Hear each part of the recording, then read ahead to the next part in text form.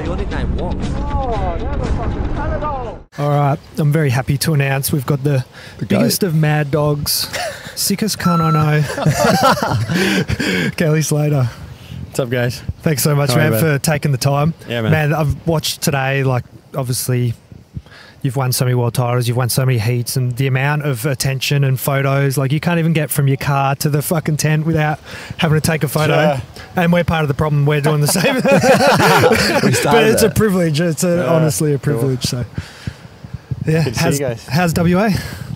Oh, it's been all right. I mean, we haven't had the greatest conditions. I think it's been like really good over here recently, from what I heard, conditions-wise. And then we get here and it's been kind of a lot of onshore and funky and small and big and too big. And yeah, there have been some wonky mornings with the ocean too. And it must be frustrating for you in a heat out here where it's like a fucking burger and you look over and see people getting spat out of pits at the box. You're kind of itching. You're trying to rub it in a little bit. No, but can you say anything? Like, surely you're itching. That's frustrating as hell because there were some really good waves there this morning, and there was that forecast for there to be like a new kind of little bit of west in it this morning. You know, like 8 foot 14 seconds or something, or whatever it was, 7 foot 14. But the angle was definitely changing, and so it would have been good for the box with that wind forecast and everything. But a lot of people out there did say it was a little inconsistent at times. So I don't know how heats would have gone, but you just go, oh, just give us 40 minutes instead of 35. Exactly. Or, you know. But I mean, I think as far as the people online watching and fans anywhere are going to rather watch us at the box, and there potentially be some carnage instead of like trying to figure out how do I turn on this mushy section. You know, Maine's a tough wave, but it's a burger. Let's be honest. Yeah, I mean, I think I caught the best wave that ever broke out there like 8 years ago. Yep. Is that that barrel on the right? Yeah. Like it was the best wave that ever came in there. It's the only barrel that's come through ever. Yeah, and you found it. No, but I guess the challenge here is just to pick it better than the other person out there at the time, you know. But it really comes down to, there is a luck factor. I mean, there's a skill in it too, but picking the right wave and then just timing it right. Yeah. You know, I guess it's one of those places you got to have that little bit of local knowledge, enough knowledge of the wave to know when it's going to stand up, when it's going to back off, when it's going to close out, when it's going to mush.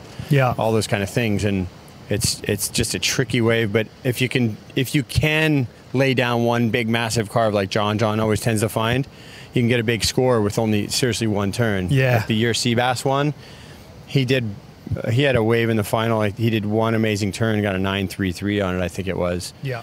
For the one great carve, and but really, I mean, if you can do an incredible turn, it stands out from all the other sort of average turns everyone's doing. Yeah. And that's the challenge at main break. I feel like how you've kind of you had to go through that elimination, you scrape through. It's almost the perfect way, just so you're going to be peaking at the right time. Yeah, it was good for me. I mean, I scored better in the second heat than the first, even though I didn't score that great in either. Yeah. But I went out for a free surf yesterday afternoon, and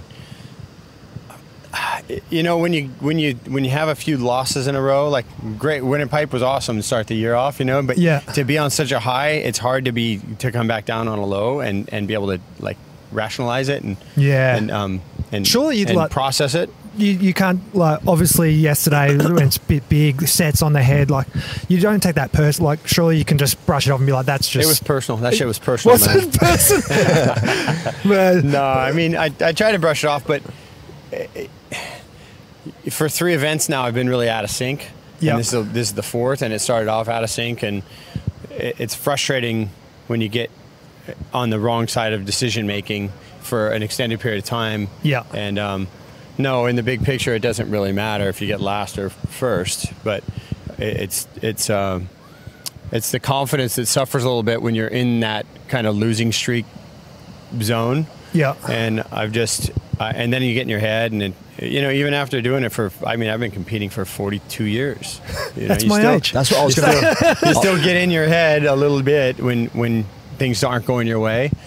And so I sat with my girlfriend yesterday, and we talked for a while, and I just said, let's just regroup. And she started kind of asking me, you know, what's going on? Why do you feel this way? Then we have somebody we talk to that helps us between, you know, with us, like therapy stuff, but it also helps me personally, because you just bring up your shit and talk about it, you know? Yeah.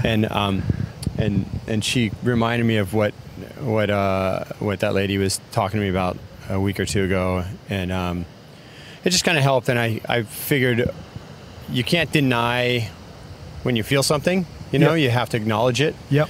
But then if you acknowledge it, you don't want to get stuck in it. You just want to like acknowledge it enough to talk about it. And then you either figure out what the lesson is or you let it go.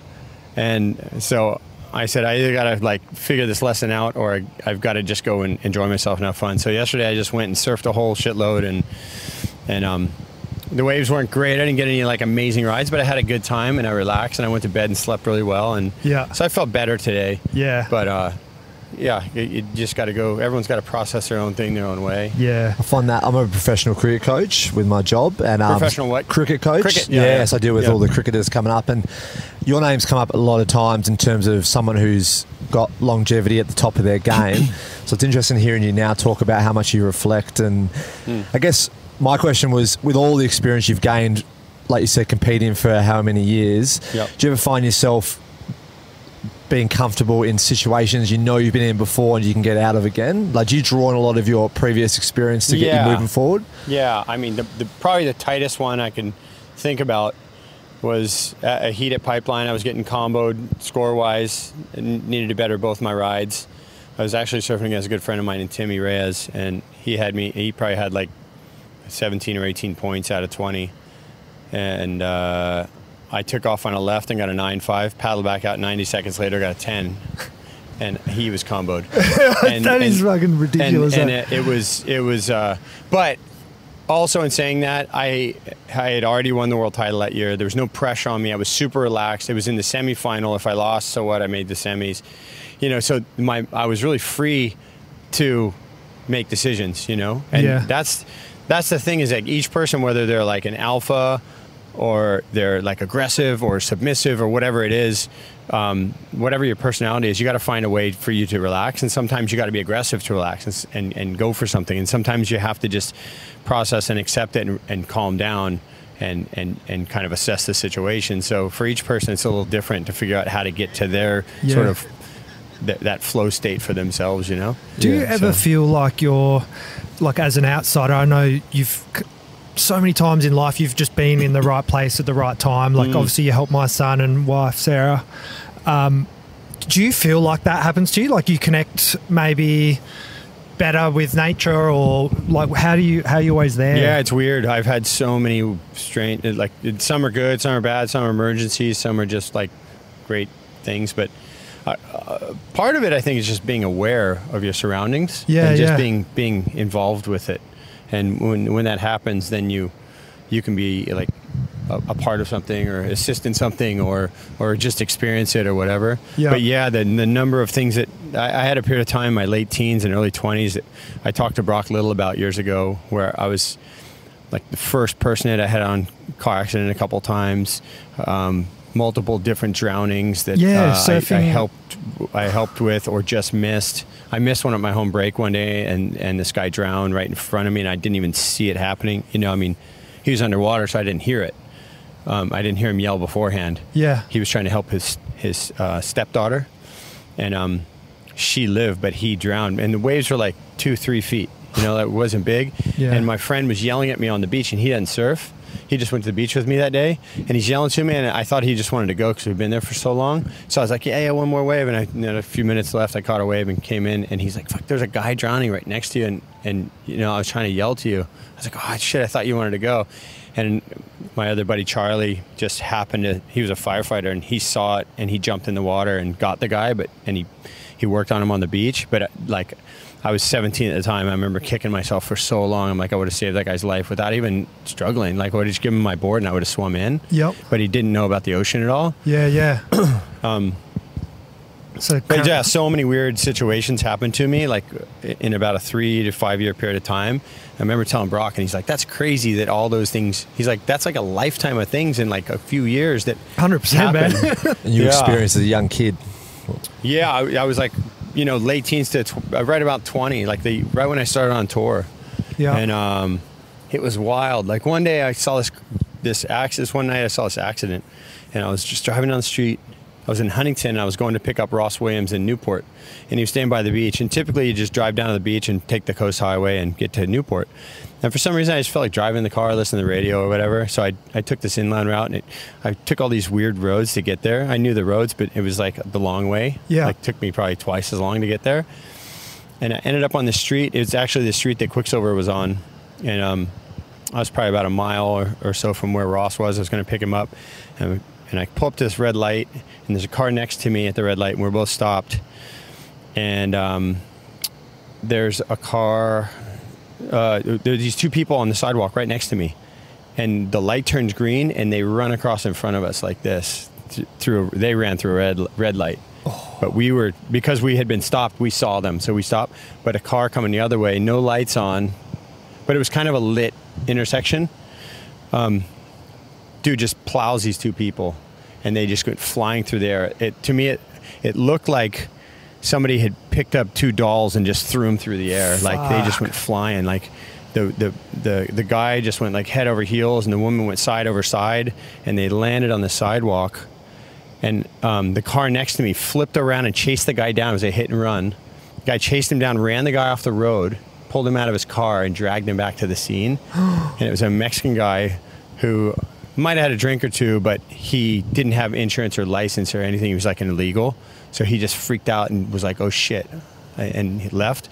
And I was there by myself. I was 19 years old, and I was like on the sidewalk with two, basically like I thought they were both dead. Yeah. And I was like, holy shit, like, where do I even start? And the girl was not moving. She never regained consciousness, and she died a week later in the hospital. And the guy lived, but his leg was broken like horribly, like, and he was in convulsions and stuff. So I just kind of held his head, and then a few people showed up, but all their friends were in the bar, and there's a bar on that corner called the Tiki Bar, and it's still there, but the bar was like filled with people, and a few of their friends were in there, and their friends came out and weren't even helping, and they recognized me. It was like I was like in a Twilight Zone. They're like, oh my God, are you Kelly Slater? And I was like, your fucking friends are dying. Yeah, like, yeah. Like, and they're, oh yeah. We'll try and help or whatever. But they were like, it was really strange that they like even thought about like, who I might be in that situation. Yeah, that's like I don't care if the president fucking showed up. I would have been trying to help my friends, you know. Yeah, and you're kind of in this state of like. And I was like in shock, you know, because I'm watching like it was wild. But a guy in Mexico I pulled out of the water that drowned like that same year. I was with Aquila Ipa, and it just all these weird things happened to me. Like, you're a superhero almost. No, I just happened to like see all these things. It's weird, man. I didn't do anything to cause or fix them, really. I just saw them happen. You know? Do you know what was really weird on that third part? Like, so your story, how you guys with Van and Sarah. I remember being on Instagram back here in Perth, and you'd put up a thing about Waimea being massive, and you paddled back in, and everyone to be safe. I got sent back in. Yeah, I remember you were like, everyone be safe out there. This is nuts. And so I was just random on Instagram, and that kind of stood out. And then I was watching videos of people putting up footage of the waves, and then a couple of hours later, Whiteys hit me up and said, the gnarliest thing that's happened, like Kelly Slater just saved Van and Sarah, and it was this sliding doors moment that it was just bizarre that two people. It was the craziest, like I remember it really vividly because I tried to go out at Waimea, and it was like close out Waimea, like really like one of the biggest days you'll ever surf. It's sort of as big as you can get out there, and I paddled out right as the closeout set came, and I got caught.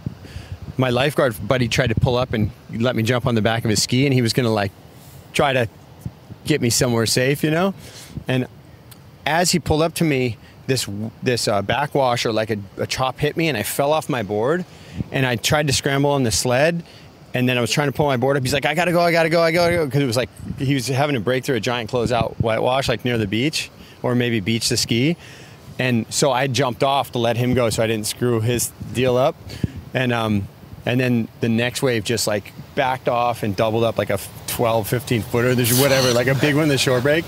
And like I just got sucked over really quick, and I had a float vest on. So right as it hit me, I pulled my float vest, and it like expanded and just sent me onto dry sand, like woof, like all the way up the beach. I was like, oh, cool, I'm good. Express shipping. But I shouldn't even.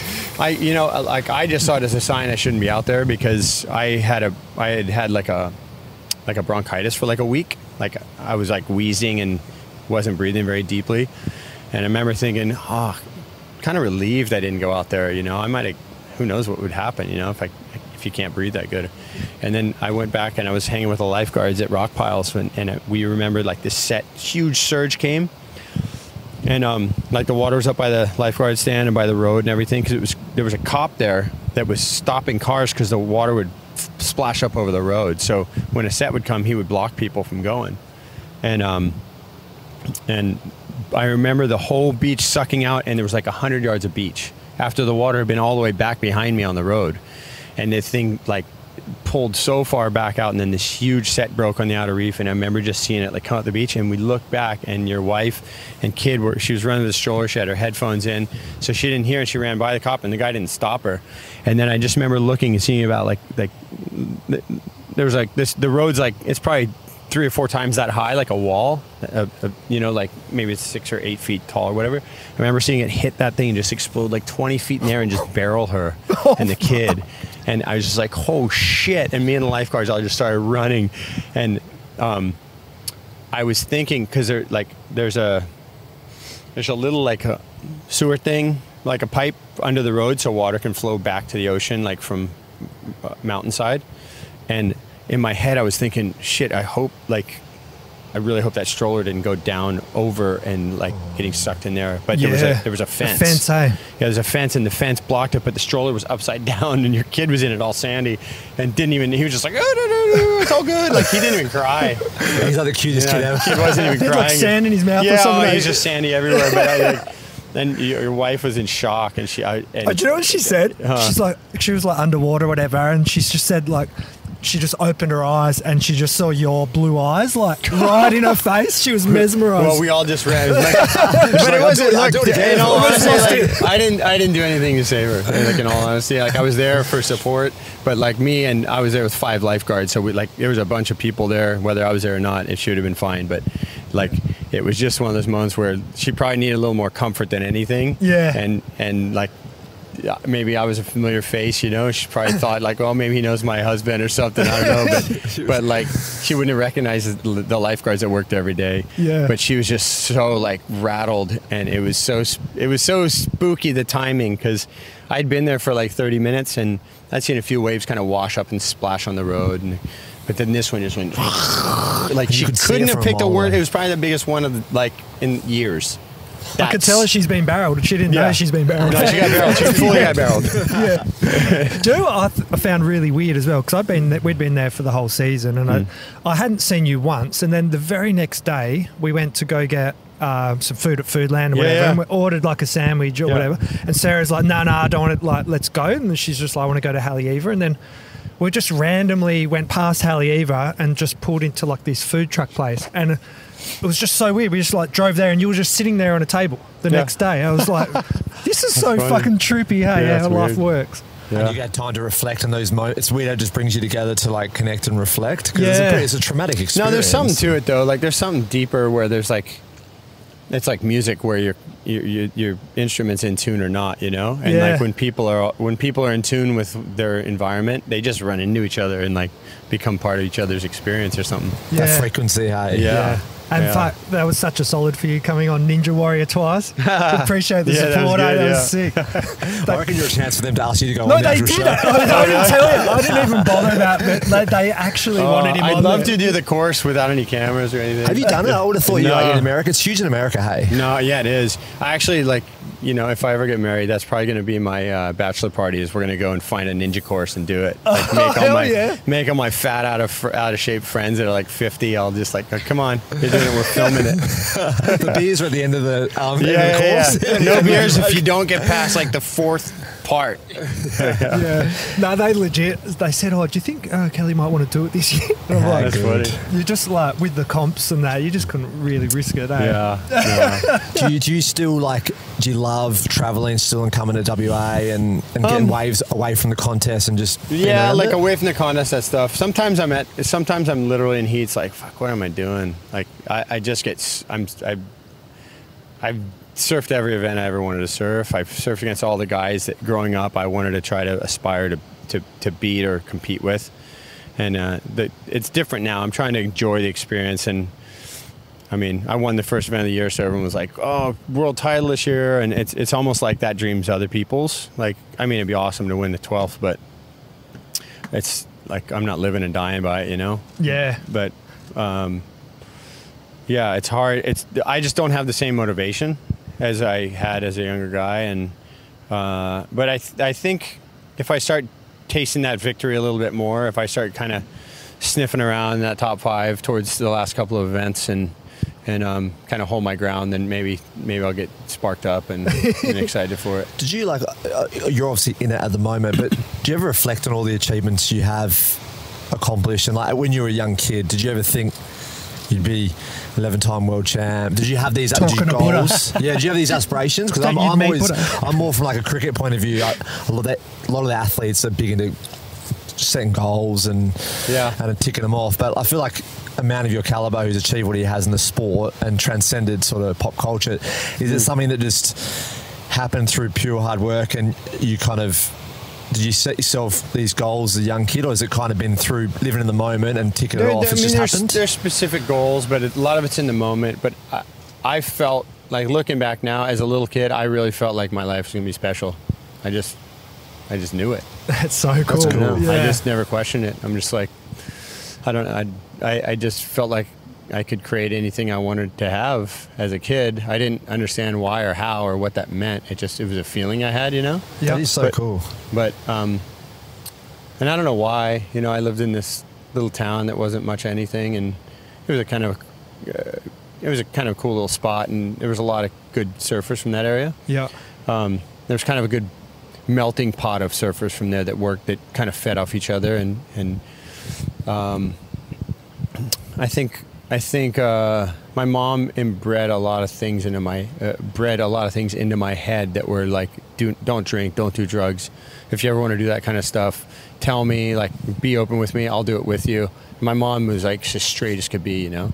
She like never drank, never did anything, but she kind of like, she kind of just painted the picture and went, look, find one person who's like a drug addict who's really successful and doing great things in the world. And it sounds stupid, it sounds like weird, but I had a few things, like I hit puberty really kind of late, and I was like one of the smallest kids at 15, 16. But you know, I had a couple crushes when I was young on girls, and they kind of crushed me. And I swear, like, it did something to me where like I'm like, fuck, I want to be great at something, you know? Like, oh, to show that girl. Yeah, that was part of it. Like when I was a little kid, you know? Yeah. So I'd want to like win things, and like it put this like yearning in me to do really well in my life, and that those things sound kind of stupid, but like one instant in your life, like even something like a parent says to you, or a brother or sister, like somebody in your family or somebody you care about when you're little, like one little thing they say to you can like send you one way or the other, you know? Yeah, 100%. So it's I think a few of those things sent me maybe in like a negative tailspin, but I was able to like turn a positive out of it. Fuel the fire. Yeah, fuel the fire. But I had an older brother, and we were competitive. And then when I was about 15, I made a best friend who's my brother's age, but he really liked hanging out with me and my friends. And he's like the most competitive person I've ever known in my life. And he will not back down to any challenge. And he and I became like the heaviest competitors with each other. And he just seasoned me into like the gnarliest competitor. Like, because I'd go home and he would make me cry. Like, he would beat me at ping pong, pool, bowling, basketball, boxing, like everything. He just was better at me at almost everything. But he couldn't surf. Got him covered. So that thing never became, he didn't surf, but he was a jock, you know, he played football and baseball and stuff. But we'd go play, like on my birthday, we'd go play every video game. We'd drive carts, you know, all this kind of stuff. And we'd tally it up and see who won. And we used to do it for my birthday every year. It was like our challenge. And he just made, and nobody, like, my feelings got hurt a bit, but he never got his feelings hurt, like beyond the moment. Whereas my older brother and I, that competitive was like so personal and like lifelong that we, like, it was just too weird to compete with each other. But this guy, his name is Drew, and he really became that person who it was almost like my going to college to learn my skill to get a job, you know, and he just seasoned me. Thank God for into Drew, this, eh? Drew was like, yeah. Do you still in touch with him? Oh or? yeah, he's like my brother. Yeah. Yeah. He's like, I just texted him with him a couple days ago, but You're like, come to the wave pool, pussy. yeah. Do you know His son actually had a baby with I don't know if you remember Todd Holland. He was a surfer. Yeah. Todd's son and my friend's daughter, my friend Drew's daughter, had a kid together just recently. Yeah. So it's like we're all family. That's so cool. Yeah. I wanted to ask as well about, because are you the godfather of Jackson Doherty? Yeah, man. Is that trippy watching him come from that height to? It's funny too because like when he was young, my girlfriend asked, "Oh, does Jackson have a godfather or whatever?"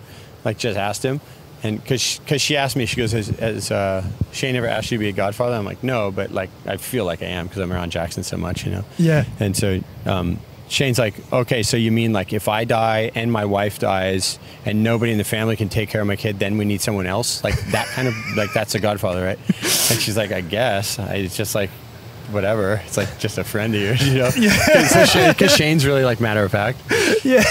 And anyways, Shane said that like I used to play games with Jackson and wrestle with him and stuff when he was a kid, and like just I would just mess with him a lot, and I just love being around him. And so Shane just, after a few years, when he was about like 7, I think Shane asked me to be his godfather because he's just like, man, he just talks about you like every day. Like he goes, if he ever talks about an uncle, it's always you. Yeah. He's like, so like you got to be his godfather. You got the job. And I'm like, yeah, okay, I'm in. Let's hope nothing happens to Shane though. That next generation of young surfers must excite you, hey, the stuff they're doing. Yeah. Yeah. But I also kind of feel bad for him because it's so fucking crowded now. Yeah. It's just so crowded everywhere. You can't get away. You got to, if you want to be a surfer who enjoys riding waves, like the competitive thing's one thing, but if it's like your lifestyle and you want to be like a good surfer and also like get to ride great waves, all the great waves are so crowded now. Pipeline and you know, Bali and like all through Indo.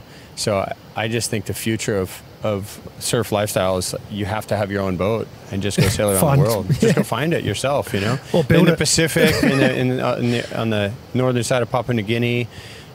Even some of the islands through Indo, you know, if you had your own boat there instead of just chartering one. Yeah. But there's just, I think the future might be my future. So 100% it's in your future. Yeah. I've already been really like researching it for a few years now, like what I want to do. We're going to share some spots. I've got so many spots. You've just like little houses there, eh? Yeah. Fucking oath. As a fan, and I'm here and it's so crowded, I just want to surf this thing. Yeah. I'm like, I'll just go surf that thing. Surf anything. I love you got from going back to what you were saying earlier about like feeling the. They think I'm pointing at the box. I'm not pointing at the box. It's the shore break on the rocks.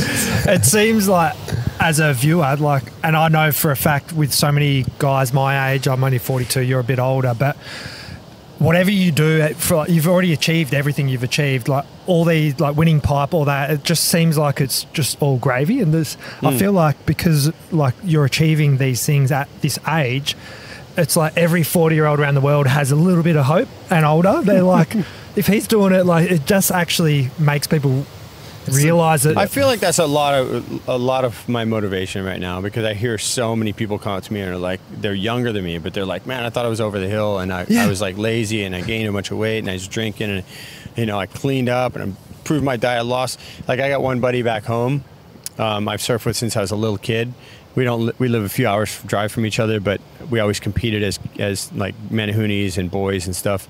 And he's lost 30 or 40 pounds in the past year and a half, and he's like said he's surfing better than ever. And he just recently got in one of the super heats, which is like you surf your event, whoever wins each division, so they all surf in one heat, and he beat all the young guys. Epic, man. And he's just like, man, I'm just so psyched. He's like, thanks so much. Like he's like, even if you don't tell me or what to do or anything, he's like, I'm just so stoked at what you did at Pipe, and he's like, makes me want to just get out and just surf my best and live my best life, you know? Yeah. And so like that's kind of enough. If you know, you have a couple of those, you hear that from people, it's really, it's inspiring for me. Mr Mysto, we were chatting earlier, and he was saying like he had, I don't know if he wants me to mention it, but you reached out and you helped him with some stuff, and it's just like everyday people like coming on Ninja Warrior for me. Like, you're such a fucking, you're the man. Good time for everyone. Thanks, you do, yeah. Do you know what's funny? My partner is the most English girl you've ever met. Like, she just thinks if you go on the ocean, a shark's gonna get you. Yeah, yeah. And They're gonna. And we watched the pipe comp, obviously the one you just won recently. She cried. She cried. Yeah. Like, she was like, it was goosebump moment, and she was like, I remember seeing Kelly. I don't know why, but about 10 years ago at home, there was a surf comp on, and my dad was watching, and I go, I just like the look of that guy. I'm gonna go for him. And then she couldn't believe that it was you competing at Hawaii again, and she literally cried and got goosebumps. And it was, I think a lot of people can relate to that, but it turned her into like a fan. I got a few hardened friends that like don't show emotion that told me, they're like, I cried when you won that thing. And I was like, man, that's awesome. I like cried a lot after that. Like, I almost cry now talking about it. It's like, it's so good, man. I just, because it was like so far between drinks for me. I hadn't won a contest in years since I had my foot injury. I had a really bad foot injury, and after that injury, I actually thought I was going to retire forcibly. But I, you know, the last 3-4 years, like 3 of the last 4 years at Pipe, I've had 3rd place. So I'm right there. That's the 4 years before this year. Yeah. So my average there is semifinals, actually slightly better than semifinals in 30 years of surfing it. So I know I can pull it out. You know, everyone asks me if anyone asks who asks me if pipeline's difficult, I go, you're just going straight. You know, you're just going straight. You know, I'm not doing. It's not a flip with Medina and Toledo. You know, you're going straight, and I can pick the right waves, and I know how the place works. So you know, horses for courses, and I know what my strengths are. You know, I know what my weaknesses are, and I know I probably don't work on those intently enough, but I'm not competitively driven like I was. I'm more for like the experiences now, and those moments that happen when the waves are good and I'm in the contest. It's my place to, it's my stage, but it's I just don't live and breathe by the competition the same way, and I really enjoy, like, I know when I'm just done competing and don't have any desire, I'll just I won't be like, should I have, like, the things, I'm gonna burn this fucking candle out, dude. It's gonna be gone, you know. That's it. But I think it is good. A lot of people are like, athletes should retire on top. Well, you don't know what you could have done if you do that. Yeah. And if there's a what's his name? Is it Ricky Henderson, a baseball player who played all through the league as long as he could, and he loved baseball so much that he kept playing into the other leagues that not the top leagues, because he just loves to play baseball. He's like, fuck, I just want to play baseball. Yeah. Because he likes it, you know. So, but you can't just go out by yourself and play baseball. You got to be on a team, you know. Yeah. So surfing, you can just surf forever. You can surf the rest of your life, no problem. Well, I heard a saying about professional athletes, there's 2 sports in the world that they continue doing when they retire professionally: surfing and golf, and you're good at both. So you found the recipe. Yeah, I got all my time covered. But you are trailblazing. Like, sport's the vehicle, but you are giving people motivation to go. Age is just a number, and you can achieve anything. Like, even though you're doing what you love, it's crazy the trickle effect of inspiration it has on people, however they want to use that inspiration. But it's a really positive thing. Like, I hope so. That's where your mark is left, I reckon. Like, the trophies are good, but that's exciting, isn't it? I think, like, we were talking about, I was mentioning that guys going out on top, or people thinking you should. Like, if you got on the top at the peak of your skill, you have no idea what you could have done. Yeah, and like you said, you don't want to be left wondering. And a movie doesn't end at the climax. There's a little bit after, and so you got to wind things down. You know, the party doesn't just be super fun and then everything's done. You got to clean the thing up afterwards. Just life is there's these highs, and then you got to come back down and let the whole thing process. I often wonder if Khabib will ever have that regret in the UFC. How he went Khabib? out. 100%. Well, I think he's going to have a grappling match with St. Pierre. Not an MMA, but I suspect he's gonna. Yeah, that would be sick. It's been in the waiting for a while, hey? Yeah. Because he was 30 when he retired, and like he was just getting started, really. Yeah. There's so many questions to be answered, but he could easily fight 10 more years. But someone on that record, they don't want to won on the other side. They don't want a loss. Yeah.